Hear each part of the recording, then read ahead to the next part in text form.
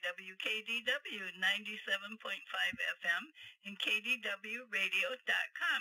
You are listening to Chat with Pat, and I am your host, Pat Petersmart. This morning, I would like to welcome my guest, David Ionata. David, you're very knowledgeable about the history of Warm Mineral Springs, so I'm excited to have you on my show today. Well, thanks so much, Pat. I'm excited to share a little bit of the history of Warm Mineral Springs. It is a truly fascinating place. And I know, I read, some of your emails, and you certainly know a lot about the history of it, the ancient and geological. So why don't you tell me a little bit about the history of Warm Mineral Springs?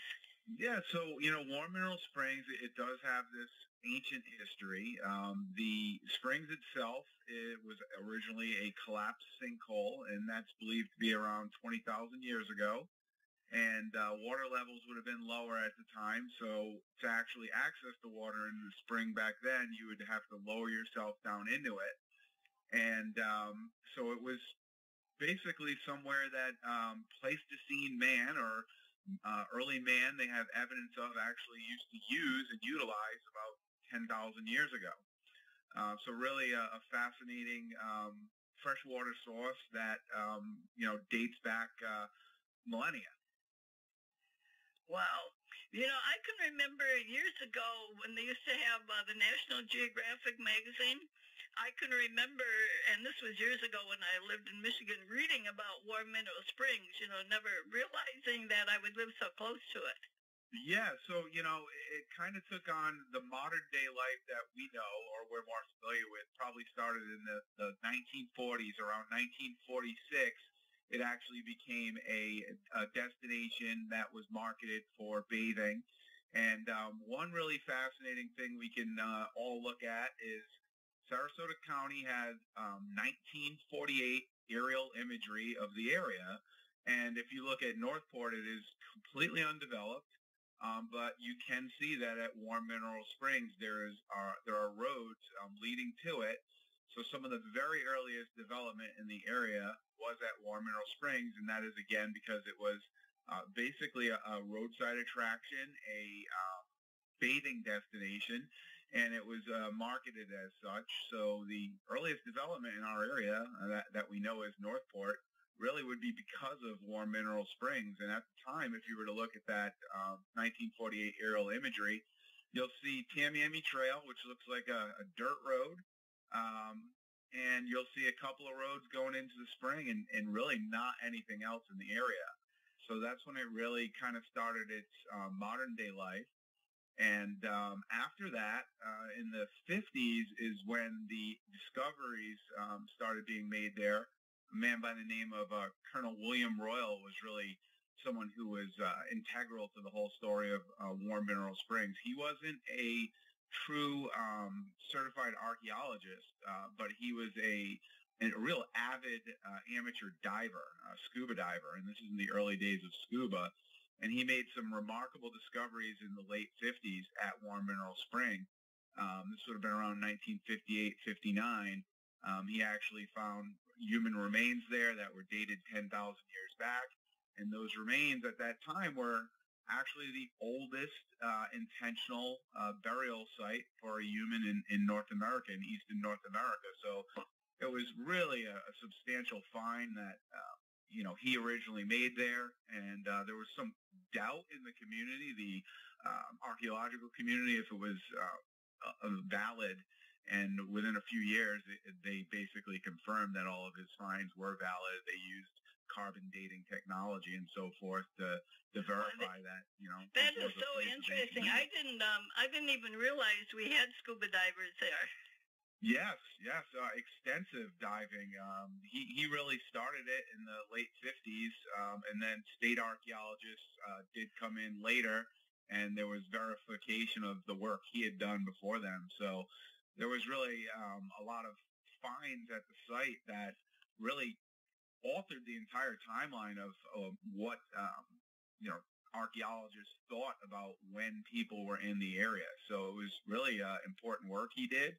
And initially there was skepticism of the work he was doing, but it was later verified and collaborated by state archaeologists and PhDs and so forth, that this discoveries he had made there, were in fact true and really changed the whole timeline of what we thought in regards to when people were in the area, and really fascinating stuff. Evidence of mastodons, saber-toothed cat, animals that are now extinct. They actually were removing from the spring. So really, really a fascinating story. Around that same time, the spring itself being a bathing destination, you had the promotion of it as basically the true fountain of youth, the fountain of youth that Ponce de Leon, as the story goes, was seeking in Florida. So there's kind of this, two different histories going on there. There's these amazing geological discoveries being found, and then there's the marketing and use of the springs as a bathing destination and a attraction. Yeah, I've read a lot about Ponce de Leon and, his adventures and a lot that he had to say about the springs. But it's so interesting to learn all this because a lot of us, we don't know the whole history of it. You just kind of move here and you love it, but you don't know about it.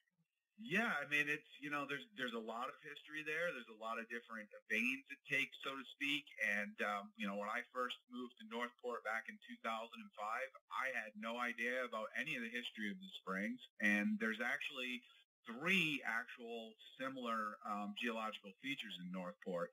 Warm Mineral Springs would have originally been called Big Salt Spring because there's another site called Little Salt Spring that's not far from the high school that actually formed in the same manner. It was a collapsed sinkhole, also evidence of early man there.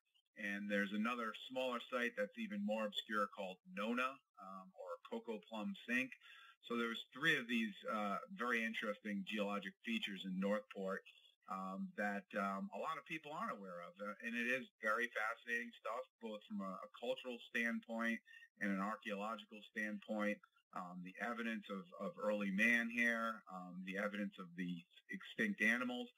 And we're really extremely fortunate in that there's another source that we can look at that's also fascinating, and that's, I would say, probably the oldest historical written documentation of Warm Mineral Springs. And when I first found this, I was, very surprised by it.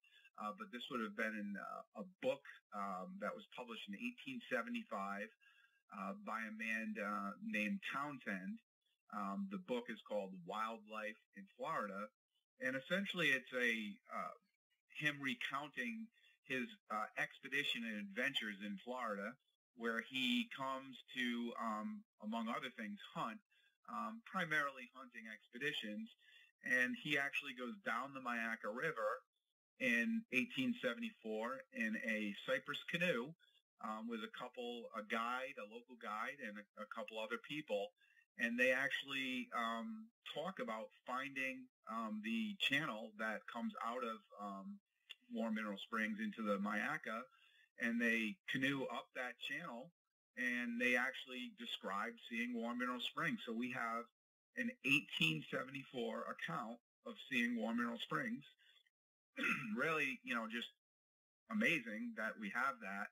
And they mentioned seeing panthers and black bears. Just amazing stuff. Wow, yeah, and that is so much of history. I love history anyway.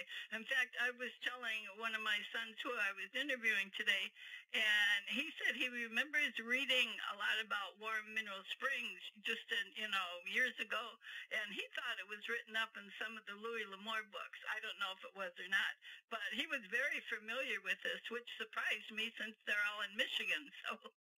Yeah, that's very interesting. I wasn't aware of those accounts of it. I'd love to learn more about that. So, yeah, it's just, very surprising, kind of fascinating to be able to look through someone else's eyes at how the land must have looked way back in 1874. Of course, there was very little at the time here in terms of what we would recognize as, modern development or infrastructure then. So, he also talks about seeing flamingos on the lower Mayaca River. So, wow. Fascinating stuff, and really a great read. And if any listeners are interested in that book, because what's the name of the book again? Yeah, it's called Wildlife in Florida, and the author is Townsend, and that's Townsend, Townsend, Townsend. And that book, because it is considered to have immense historical and cultural value, is actually freely available online. If you Google search for it, there is a high-resolution scan of it on the internet, which you can download. And I believe it's chapter 8 and 9 that specifically talk about the Myakka River and Warm Mineral Springs specifically.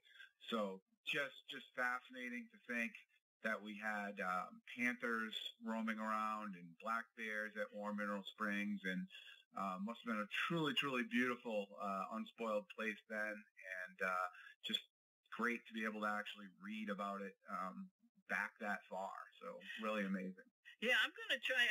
The library, I'm guessing, would probably have the book. I'm going to start there because I try to make it easy for me. And that's very interesting. I would love to read that book. Absolutely, absolutely, yeah. And Warm Mineral Springs, it has all these different aspects to it.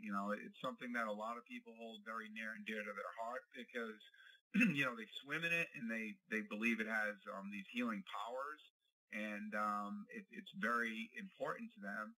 And then you have people who, are just amazed by the archaeological history there, this evidence of early man.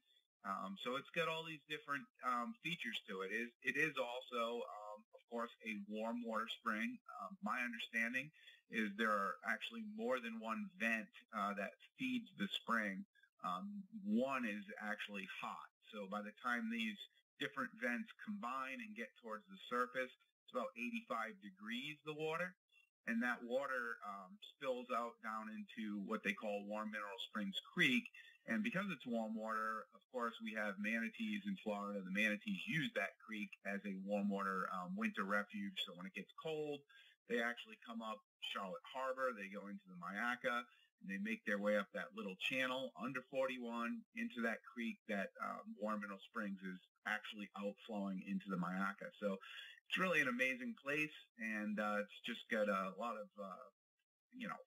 fascinating history, and from a standpoint of human history and also from an archaeological standpoint, it's just a fascinating place.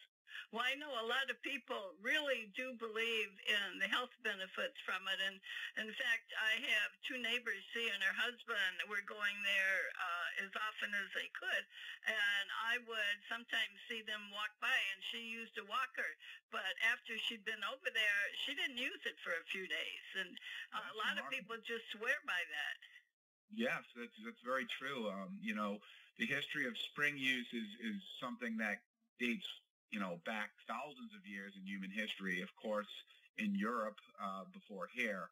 And there are a lot of people in Europe that are aware of Warm Mineral Springs. It's a very well-known thing. So Northport has a large Eastern European population, and, right. and a lot of that is due to the spring.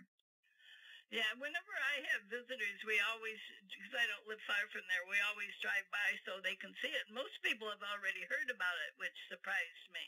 So, have you heard about that before you moved here? I had not. It was new to me. I find Warm Mineral Springs very interesting in that it's not even in Florida a very well-known place. But as you said, people from different areas are aware of it, and people in Eastern Europe are aware of it. And there's, I think, a connection in Sarasota County history between the Chicago area, the upper Midwest area. Some of the people who originally were key players in founding Sarasota County, people who had early cattle operations, they actually drew a lot of people from that area down to Florida. So you have, an Eastern European connection there. You have a connection from the people that originally were instrumental in founding Sarasota. It really speaks to how, we don't exist kind of on our own outside of the context of history. All of these things that come before us really have an active part in where we are today. So history is a living, breathing, dynamic thing that, we really can learn a whole lot from. Unfortunately, a lot of people when they're going through grade school and so forth, think history is what 4 years was this particular person a president, and that's all they think of history. Right. This memorization of dates and times, and of course it's really much more than that. It's the whole story of humanity and everything that we've been involved in. So it's really fascinating to look at. Keep using the word fascinating, but it truly is. War Mineral Springs is a very, very interesting place. It has different facets to it, and the exposure in places where you wouldn't expect it. Just something that's really noteworthy. Well, I've always loved history, and I remember when I moved down here, which has been about 21 years, I knew Warm Mineral Springs was in Florida, but that's all I knew. I had no idea it was in Northport when I bought here, and once I found out, I could hardly wait to go over and see it and read, as much as I could about it. Sure. Yeah, and you find that a lot of people maybe have heard of Silver Spring, and maybe a lot of people know about Rainbow Springs. But not everybody knows about Warm Mineral Spring, and not everybody knows that, because it's a warm spring, that's unique in the state. And, the majority of all the springs in Florida are about 72 degrees, which is kind of warm. Yeah. But for Florida, it's kind of cold, too. A lot of people shudder at the idea of getting in 72-degree water.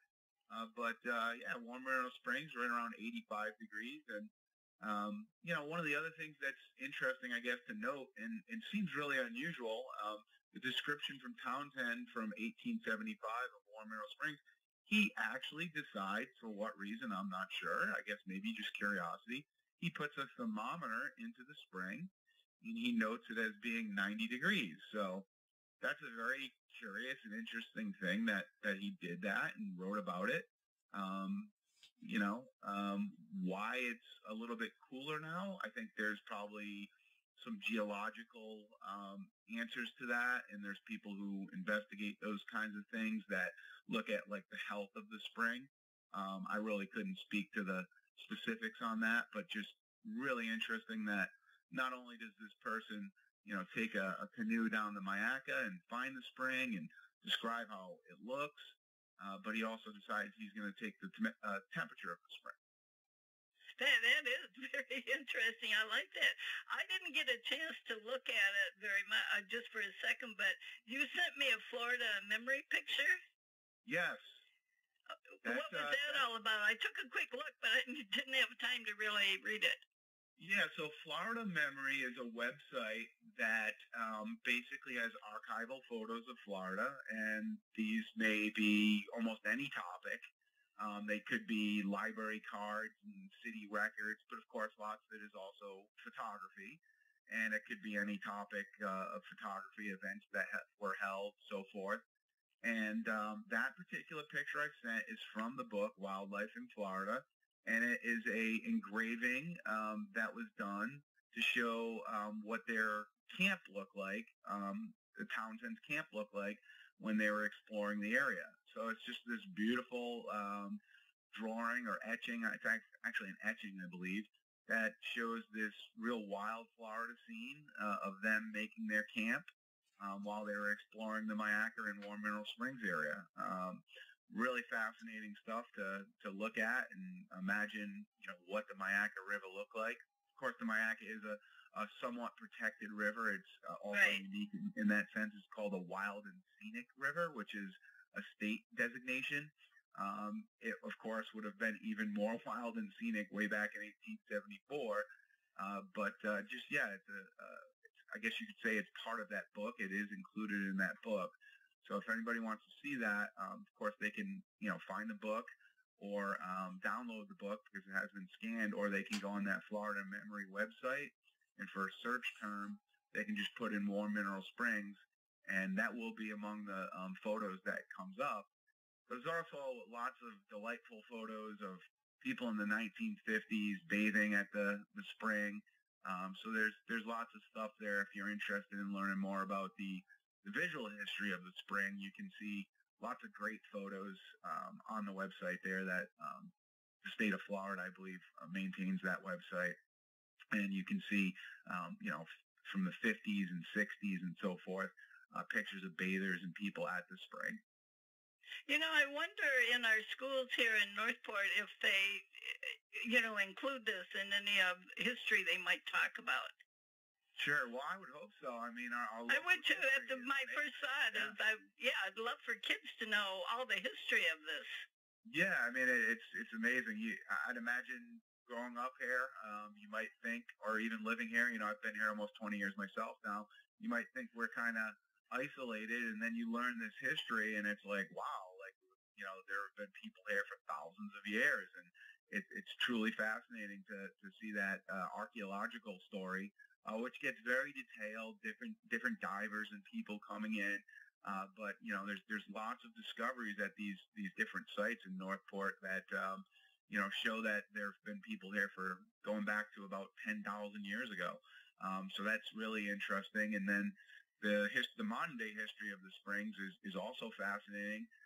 Believe it or not, in 1960, when Florida was celebrating its 400th birthday, its quadricentennial, that was a big deal, of course, for the state.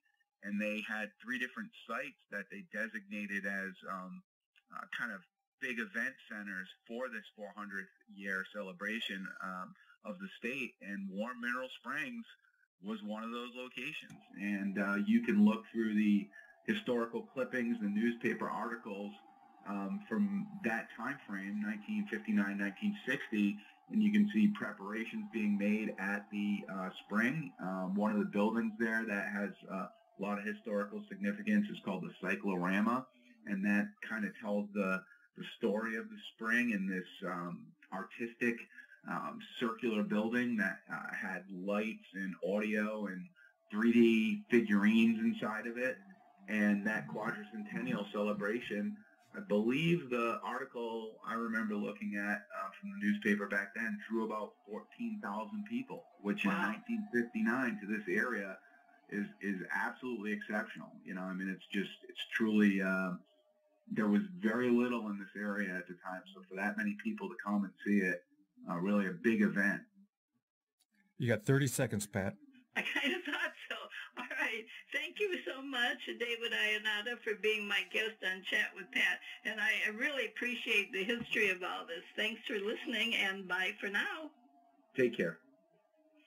ABC News, I'm Jim Ryan.